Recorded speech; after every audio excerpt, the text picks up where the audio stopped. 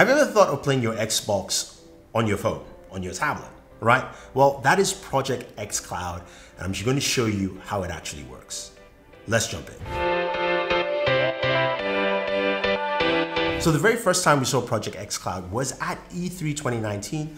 We've got a video on that. It was smooth, it was also choppy at times, but we finally got it in-house. Now, you can go ahead and sign up for our Project xCloud preview. I'll have a link for you guys down below, but I've been using it for about a month or so, and I have to say I've enjoyed the experience and I've enjoyed what Microsoft has done with this. So the very first thing you need is an Android device. There's no app available for iOS.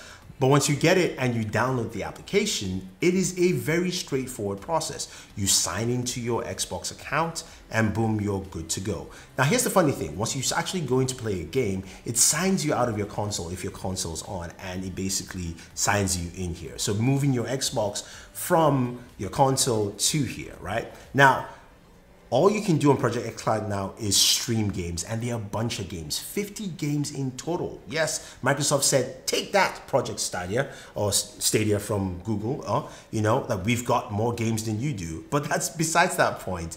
There are a ton of games there. You know, there's Gears 5, there's Halo 5, there's original Gears, there's Forza Horizon 4, there's Devil May Cry 5, Just Cause 4, you know, Madden 2020, there's also WWE 2K 2020. So a lot of games, and it looks like they're gonna be adding more and more games to that list. So I like that. When I first started, it was only 4 games. But going into the application and looking at what the application has, once you actually sign in, you've got your list of games. It says all games. You can kind of jump through and scroll through, or you can search for games with a search icon. At the very bottom, you've got your home, your feedback, and then you've got your account information. Yeah, it says, you know, Thunder Emperor, so follow me on Xbox. At the top left-hand corner, there's a little 3-bar icon. You tap on that, and that can switch you into console streaming. Currently, that option is not available, but it allows you to stream directly from your console. So if there are games that are not available on Project xCloud, you can stream that directly. So if it's a third-party game that, say, Microsoft hasn't actually put on xCloud and you own it, then you can stream it directly from your console. Now, also, Microsoft stated that Project xCloud next year, 2020, will have streaming for Xbox Game Pass, which is one of the best services ever. If you don't have Game Pass, go ahead and get it, especially Game Pass Ultimate for PC. You can stream those. You can also download these games on PC as well. But that will be coming in the future. So what's the gameplay process here? You pick a game you want to play, and let's say we go to Devil May Cry 5. We click on that, and you have the option to play. Now, when you press play, the first time, if you haven't connected a controller, it would say, go to Bluetooth settings and connect a controller. Now, currently, an Xbox controller is what I'm using. I'm using the brand new Elite controller. It is absolutely dynamite. Lovely controller. Check out my video on it. I truly like it. But it makes the gameplay process pretty easy because it's a standard Xbox controller. I think Microsoft went away from on-screen controls. I think that's a smart thing to give you the same experience. They did say that they will also support multiple controllers in the future, all the Razer controllers, including as well the Sony PlayStation 4 DualShock controller. Yes, so you can actually have a DualShock controller on playing Xbox games, which is pretty cool. Now, the Razer Jungle Cat, which I haven't done my video on yet, is truly the perfect Xbox controller. I like the look of this bad boy, and I can't wait for that update to play my games because it makes the whole process really portable and easy to take around with you. But once you have your controller, you jump into the game. It's a setup process, and boom, you're good to go. You start playing, and I've got to say the gameplay experience has been really good.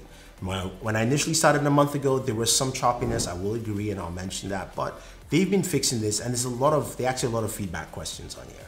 But the gameplay process now is smooth. I was playing Devil May Cry 5, I was playing Gears. Gears still is the one that gives me a little bit of choppiness, I will agree. But Forza Horizon 4, that just ran pretty smooth. I was actually on my data plan. I didn't realize that until later on that, oh wow, I wasn't on Wi-Fi.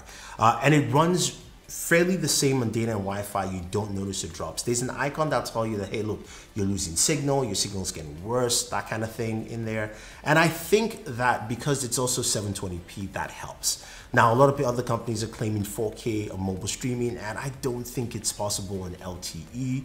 And I'm sure maybe Microsoft will mention that, hey, look, when 5G is more accessible, we're going to have that 5G option. But it feels like playing in Xbox on your phone. And you can do this also on a tablet as well. So if you've got a tablet, that makes a lot of sense. I see this as making it look the portable Xbox experience.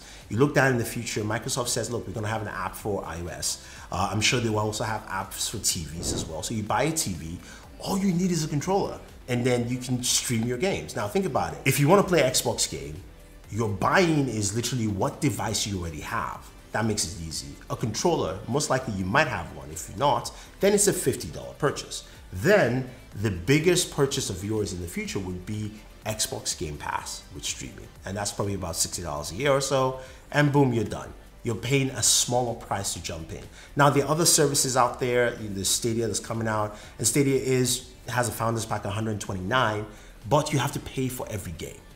So right now, Project xCloud is free, by the way.